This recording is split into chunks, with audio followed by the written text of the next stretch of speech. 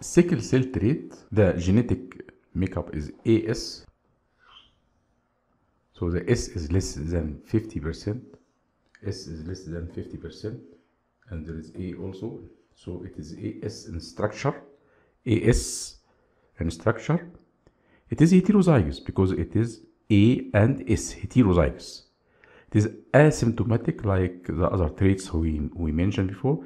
Hemoglobin electrophoresis, we will find S band in addition to A band. So S plus A. While sickle cell anemia, sickle cell disease or affected, the makeup is SS, genetic makeup is SS. And you can see in the electrophoresis, the S is more than 50%. More than 50%. And the patient with sickle cell anemia will have manifestations, symptoms, and signs, in addition to very important crisis.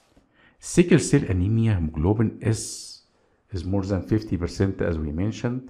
Hemoglobin S is less soluble than hemoglobin A. So polymerization of hemoglobin S occur in hypoxia.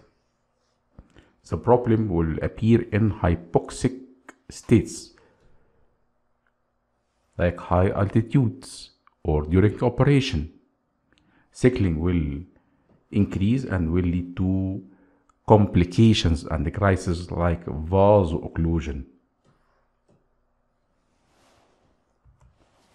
So the sickling will lead to blocking of the microcirculation capillaries, what's called vaso-occlusion.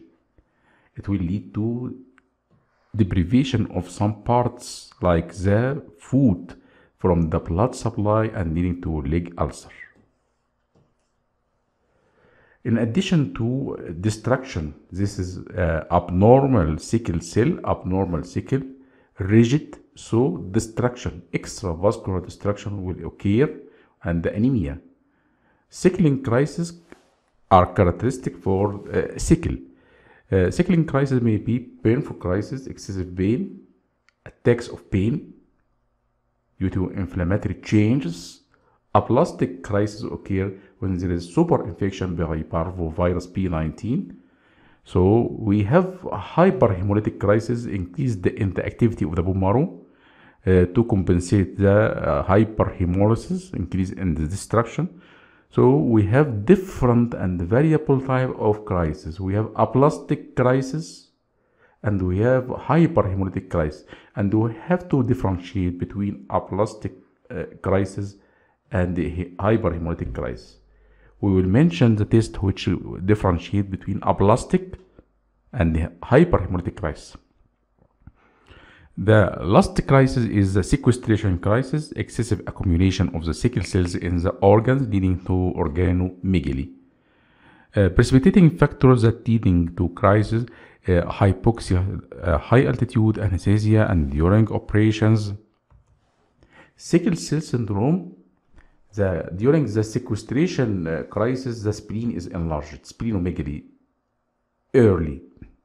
But later on, after years, and due to excessive sequestration and excessive obstruction of the blood vessels by sickle cell, it leads to ischemia and infarction, death of the cells and tissue of the spleen, leading to, at the end, splenic atrophy or autosplenectomy, shrinkage of the spleen at the end.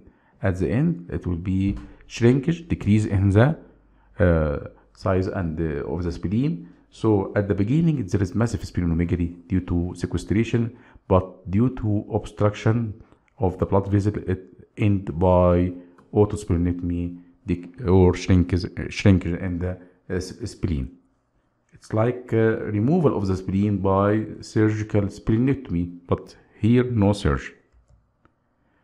Hand and foot syndrome, due to obstruction of the blood vessels supplying the hand or supplying the foot, it leads to ischemia, infarction, as we mentioned before, inflammation, redness, swelling, and pain, and maybe gangrene that need amputation.